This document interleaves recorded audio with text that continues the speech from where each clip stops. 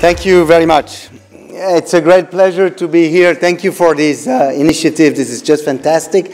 That's the first time I'm here in this meeting, but I really could appreciate, and I can only join my friend and colleague Thomas telling that this meeting is quite unique. I don't want to take too much time. You are very courageous to be here, and there is a movie for you to explain what actually will be explained in more details. Well, I'm a physician. So I was trained in infectious disease, infection control, hospital epidemiology, public health.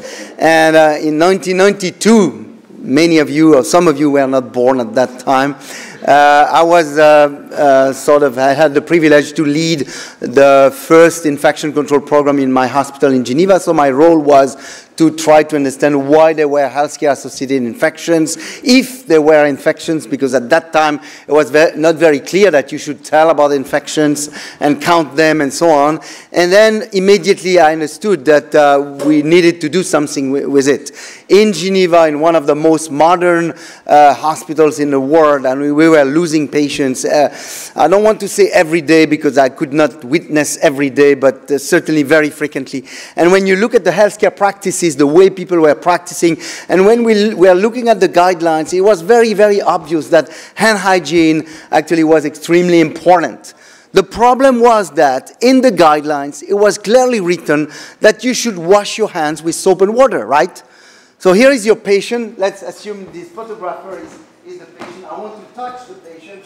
So then I need to clean my hands. So I'm going to the sink. I'm turning on the water, applying the soap, rinsing my hands, drying my hands. Of course, I do it very, very fast. And I'm coming back to touch my patients. These, we timed it, would take between 1 and 1.5 minutes, depending where the sink would be. So in the ICU, we look at the nurses. They would spend at least 22 opportunities for hand hygiene per hour of patient care. You multiply it by 30 times an hour, 22 by 1 minute, 1 to 5 minutes. It makes the numbers very easy. Nurses had no time to clean their hands. Doctors had no time to clean their hands. It took too much time. So that was the explanation, but where was the solution? At that time, I don't want to say that there was an eureka moment because it's too nice of a story, but actually what we understood is that we needed to be fast. And in my training as infectious disease in the laboratory, we used to have a little flask of alcohol-based hand rub very close to what we were doing with the multi-resistant bacteria, just in case we would contaminate our hands. And the idea was to just rub your hands and then eventually wash your hands. So at that time I said, well, why don't we use these at the bedside on a very systematic basis instead of actually using soap and water hand washing? And this is actually what we did.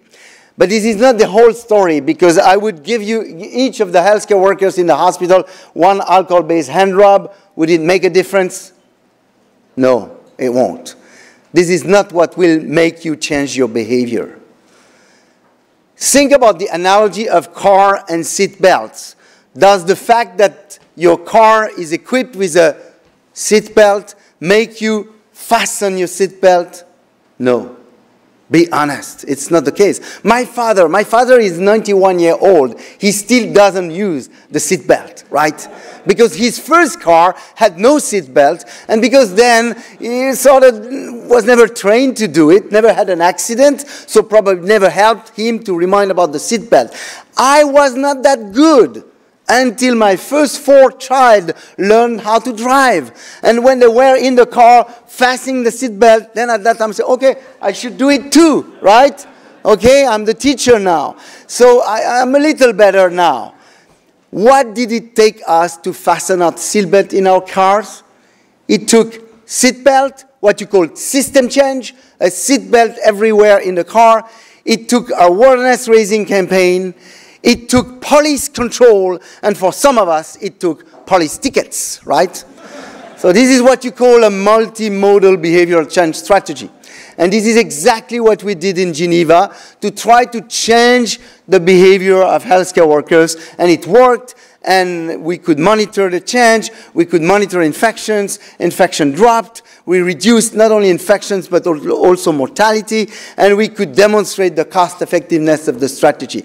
As said earlier, in 2004, WHO asked us whether we could imagine to generalize and to make this strategy universal, and of course we couldn't actually say no, and we embarked into a process that started in 2005 actually, and today the campaign is actually active with or without signature of the Ministries of Health. That was one of the endorsements that we asked from the countries.